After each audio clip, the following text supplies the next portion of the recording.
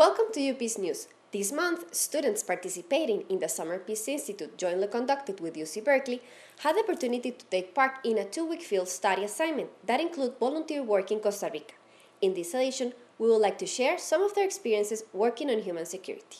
So we entered into this 5 years ago, and our two emphases are human security and peace building.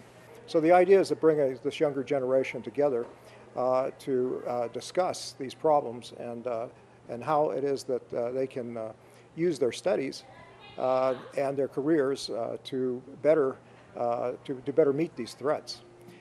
And Costa Rica has a great deal of community groups around the country working on sustainable development, on environmental sustainability, on various indigenous groups, people working with youth, children, city, rural areas.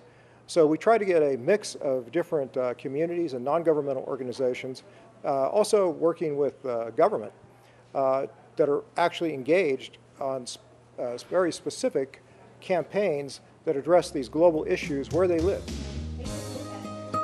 My name is Afi. I go to UC Berkeley. I'm a senior, and I'm studying public health and equity, and I'm minoring in African American Studies. And we decided to go to Parque de Libertad and also another site called El Comedor, and it's 45 minutes outside of the city of San Jose. And that area happens to be a very, very, very poor community. And so part of what my group did was we helped prepare the lunches and serve to the students. We definitely had to ration because part of El Comedor was a community organization. It was not funded by the government, and so everything they get for the organization, all the food, all the materials for the paint, and like everything for the children is donated from the community. And then on our second site was Parque de Libertad, which was completely different. It was funded by like the government, the Costa Rican government, and it was initially a cement factory, but they transformed it into a green space and are trying to make sustainable ways of like living in like the forest and stuff, to where like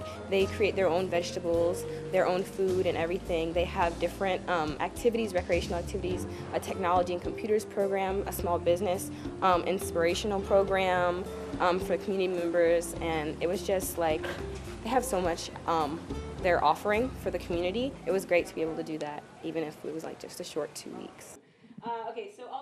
So we went to Asoprola, which is in the South Pacific of Costa Rica, and they're an organization focused in providing sustainable practices for food production and to alleviate food security in the district of Violé and the 12 communities that incorporate the district. And something really important that they focused on was trying to create harmony with individuals in the community as well with nature. So they really wanted us to have a really good understanding that we affect nature and nature affects us. So understanding that connection and then trying to work towards creating sustainable practices that promote that. And for me, I think that learning that was really powerful, just because I never really had that understanding previously, and I think that understanding that makes me realize how valuable the environment is and how important our connection is with it and how important it is for us in return. Thank you for watching this edition of UPEACE News. Stay tuned!